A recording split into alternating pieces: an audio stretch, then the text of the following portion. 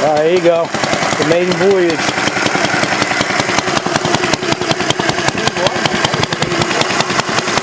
Yeah, I don't know if it says I'm only 83, which I doubt. It seems like it might be locked on, Mike. I don't know, with the temperature's changing. Yeah. I think you got robbed.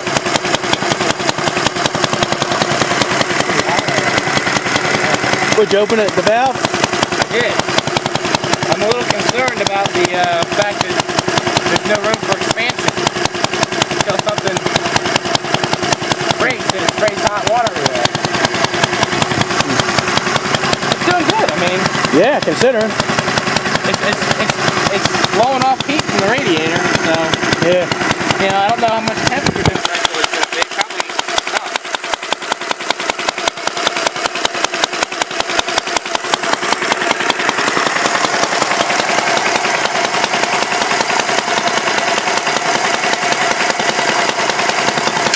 Chlorine.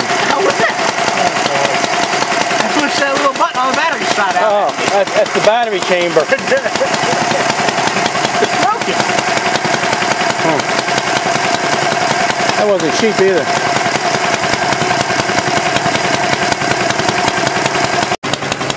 Alright, we've had it run for 20 minutes now. And Mike wants to take some readings. Take some off of the cooler itself.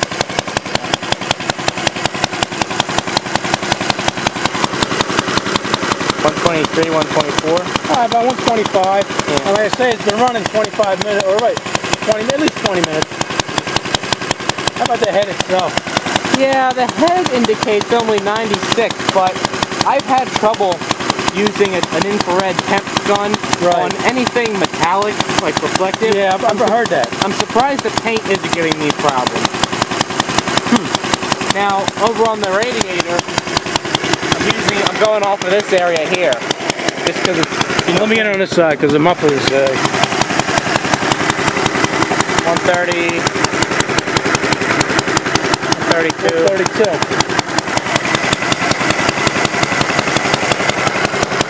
Yeah, that's the same. Still, the average temperature of a regular air cooled is what, Mike? 180 something? Well, no. I mean, if you put a temp on an air-cooled cylinder head, after it's been running for any amount of time, it's going to be closer to 300 degrees. Wow. 250, 300 degrees. So that's warm. Yeah. Actually, we'll see how it does if it gets saturated with heat. I mean, I feel the heat loss from the radiator. It's not a hurricane wind, but you know, it's definitely hot up here and not so hot down here. So there is some heat loss to the radiator.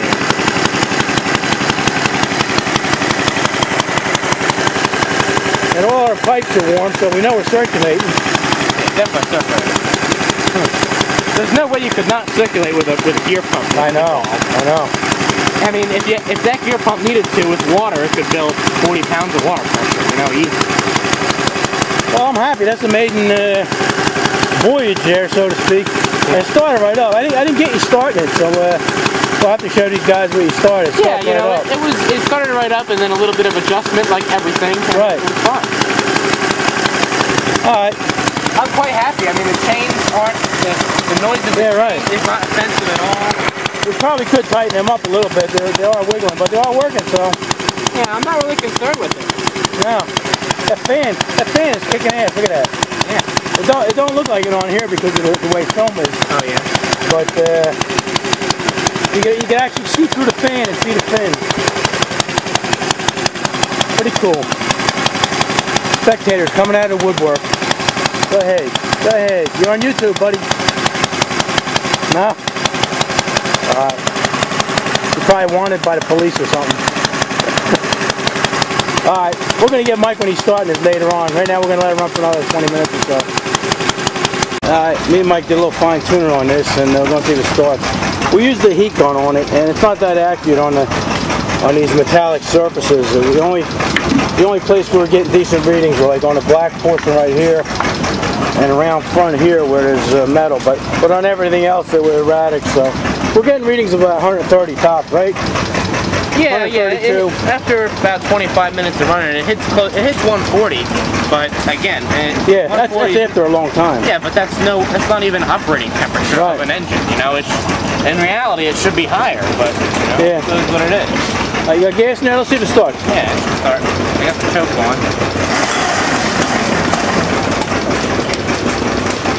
This is the first thing in the morning. Look, the place isn't even full yet.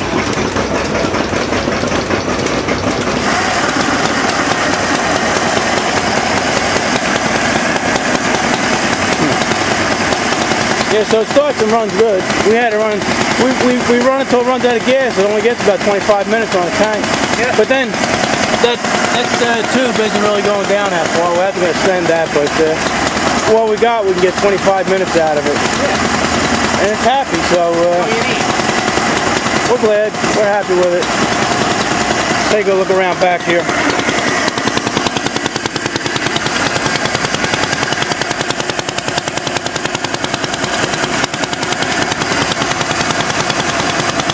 So we'll let it run and wear in a little bit, and then we'll take a little video later on. Maybe when we get a few crowds, like I say. Right now it's what is it, about 8 o'clock in the morning, Mike? Yeah. 8 o'clock Saturday morning. The last 2 days have been a lot of rain, so really nobody showed up. But today should be a good day. Let's go over here and see Mike's Witty.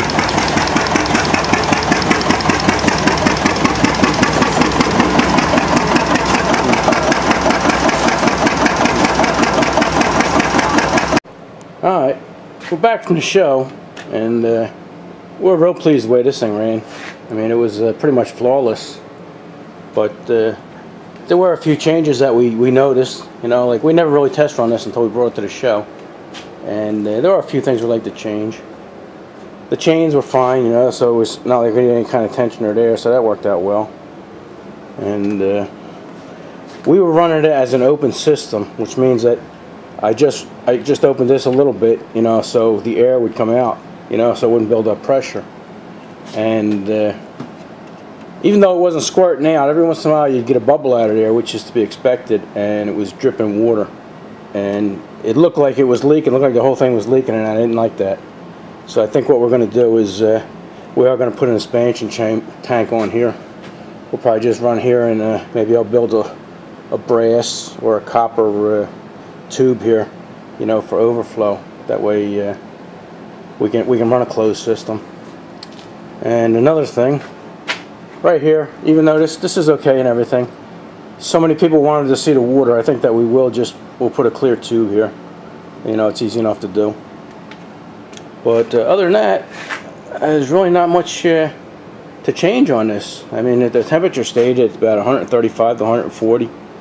And oh yeah, another thing, we're gonna lengthen the gas suction tube there, you know, because it would only run for about 25 minutes. And if we extend that down to the bottom, we should be able to get maybe 45 minutes out of it. Alright, I think we got a phone call. Hold on. Alright, sorry about that. That was just President Trump calling to congratulate us on a successful show. But another thing here, you see how hot the engine runs internally and stuff from this got discolored, but everything else was running cool, and this is the way it should be. So that come up with a nice almost, you can't tell under these lights, but it's like a goldish patina, and I kind of like it. And that was from Vinny Baggett's Corner, made that for us at the stainless steel exhaust there. So while I'm at it, I want to thank everybody that stopped by the booth and checked out the Watercooled, man. It was a really great amount of people that showed up and talked and all kinds of stuff. It was pretty cool. And some guys talked for a while. So I want to thank Rob. That was, I think his YouTube name is RDG2124. He's got a good channel over there. He does a lot of train stuff, and I think he owns a lot of little them little pulley cars that go along the tracks there. They call them fair mounts or stuff like that, service cars. But I'll leave a link to him in the description there. And I want to thank him for his contribution. he gave us a little donation. Matter of fact, it was a pretty big donation to the cause here. And we also had Ron. I want to thank Ron. He's another one that gave us a contribution. And another Rob. We had another Rob that gave us a contribution. We really appreciate that. That helps. That helps a whole lot. And then I want to thank Scotty for stopping by and talking with us for a while. And Kai and his dad, Kai Samuelson and his dad stopped by, and we had a great chat with him. And I wish him well with his engines. He's got a bunch of little engines he's trying to get working. And let's see who else we have here. We had Tom stop by, and Barry, and John, Dan and his dad, and family from Rhode Island. They came all the way. This was about a 300-mile trip for them, or a four-hour drive. I don't know if they came just to see me or to the show, but I appreciate that. And then the dude with the Ford hat, I forgot his name, but you know who I'm talking about. And also, these guys didn't show up at the show, but I got to thank them for helping us with this project, because without them, you know, this project may not have been finished. We have our buddy Steve. He goes by on YouTube 99 Car Knot. He's made quite a few donations to the cause, and is always sending us some kind of stuff to keep us going. Books and tools and stuff. And Terry the Texas Viking. With him, we might not have been able to do this, because this is his handiwork right here. This weld that doesn't leak. And we appreciate that. He went out of his way for us on that one. So thanks for that. So we're going to leave Terry's link in the Texas Viking. We're going to leave his link in the description too. And Tim Yater. We might have forgotten about him because it was so long ago, but he's the one that helped us get this engine running originally, because it had the bad valve seat in there, and he sent us a valve cutter. So thanks again, Tim. And there was a lot of other guys that offered to send me a cutter and you know, use it and send it back. There was a dozen guys that did that. I think a couple guys even told me send the block and they'll do it. So we appreciate that. We appreciate all the help we get. And then Ralph Fisher. Ralph Fisher actually is from Australia, and he sent me a whole, let me put it over here, a whole valve cutting set for the little engines. Here's all your different size valve guides and everything, and here's the cutter. And this isn't cheap. This is a new way. This is the top of the line, best you can get. I don't know if you can see that with the light, but and this here, there's actually two different sizes. You know, one's 36 degrees on one side, which I think might be the intake, and then 46 degrees on the other side, which is the exhaust. It could be opposite, but anyway, that's what that is. And these are brand new sharp on here. These are crazy sharp, so we appreciate that. And the handle. So not only is this a very expensive set, but he sent it from Australia, which cost him $60. So we really appreciate that too. And all the comments, I mean, we got some great comments on this. I mean, I'm not talking about the trolls and everything. You know, I'm talking about the people that are really interested in this engine and wanted to see it built. And all the comments were great, you know, so a lot of them helped us too. From the goofy, ridiculous to the brilliant ideas that we got. Even the ridiculous ones, you know, people say as a joke, you should do this, you should do that. And sometimes we get stuff out of that, you know. You say, you know, it's a good idea if we do it this way or that way, or, but, you know, if the idea is thrown our way, we can do something with it. So like I said, we appreciate all the comments from everybody and the support, you know. I mean, this was a long build. Half the build was the valve cut. We didn't know we were going to run into that. And then the radiator itself, that was a project in itself. And there were a lot of guys that were behind me. A lot of guys weren't behind me, but you know, it is what it is. I lucked out. You know, it worked in my favor, but it may have went the other way. And like I say, it ran great. You know, I mean, some people were worried about the flywheel blowing apart and hurting somebody. Others were worried about the chain flying off and killing somebody. But all in all, it worked out pretty good. So that's where we're at. I hope all you guys enjoyed it, because we enjoyed doing it. And that's it for this one. We'll have to move on to something else. All right, Ralph. I don't have a. Ralph sent me this. I have his address, his name, and everything. His social security number, his family's name and everything, but I don't have his YouTube name. So leave me a comment there, and we'll put you down there, and we'll leave a link to all these guys that helped out and donated in the description. So go over and check out their channels because they mean a lot to us. All right, another one down. Enough of this. All right, we forgot to include a huge portion of my build here and everything like that. It's my patrons that helped me. I had a list here of all people, and I meant to put it on the bottom of the list and I didn't. So I want to thank all my patrons there for their steady contributions, and they help us a whole lot. So I don't want to leave them out. I want to thank them. So thanks to all you, anybody that ever contributed to anything we've done here. We appreciate it, and it goes a long way. All right, thanks again.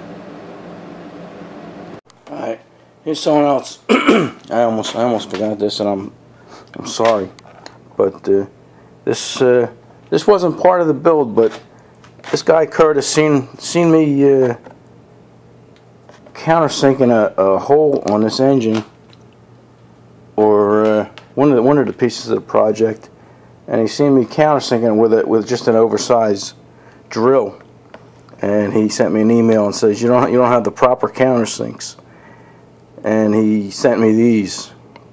These things are beautiful here. You know, there's two different sizes here. It tells you which one they go up to. So, and along with that, he sent an assortment of metric taps here, brand new metric taps, and they're sharp as hell. And you know, I have a metric set, but they're so tiny, you know, but nothing this big. And these will come in handy for sure. But they're all really top of the line. Here's one made in Germany. You know, when you get something made from Germany, it's top quality. And the rest of them are made in the U.S., I believe. I think one was Mexico too. But anyway, we really appreciate that. Also, he sent along with that an assortment of stainless steel screws. I call these button head Allen screws, and a good assortment of them too. And these are couplers, or sometimes they use them for standoffs. More button head Allen screws, and then just some big stainless steel screws. Well, we appreciate that. That's from Curtis, and he goes by Crispy Spa or Crispy's Pa. I'm not sure. I would imagine it's probably Crispy's Pa, but I'm gonna leave a link to his channel in the description too. So go over and check out these guys that help us out, and subscribe. It doesn't cost anything. So that'll be it for this video. Thanks again. Thanks everybody for everything. We really do appreciate it. Alrighty, enough of this.